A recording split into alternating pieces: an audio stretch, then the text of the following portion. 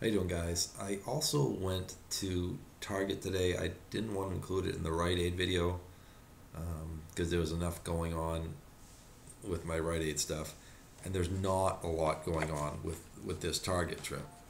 The only thing I found that made any sense at all, okay, is this thing. This Glade, this Glade plug-in scented warmer, okay. It costs $1.30 something. $1.31 I want to say. Yeah, because 69 cents I believe is the overage. So anyway, $1.31. And we've got this dollar coupon from coupons.com. And then this dollar Target coupon. Okay, for a Glade air care item. So obviously they both match that.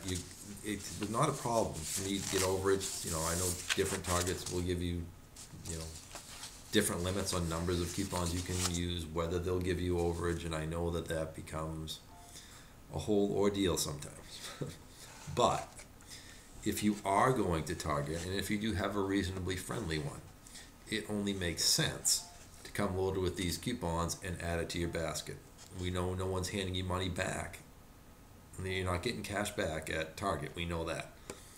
But if you've got a friendly store and you can throw a few of these in and stack those coupons with it and get some towards your order along with some of these free Glade stuff, then I think it makes all kinds of sense.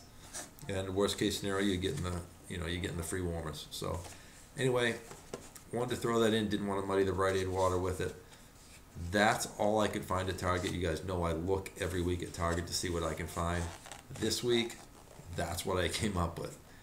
That Glade warmer, that dollar coupon from coupons.com,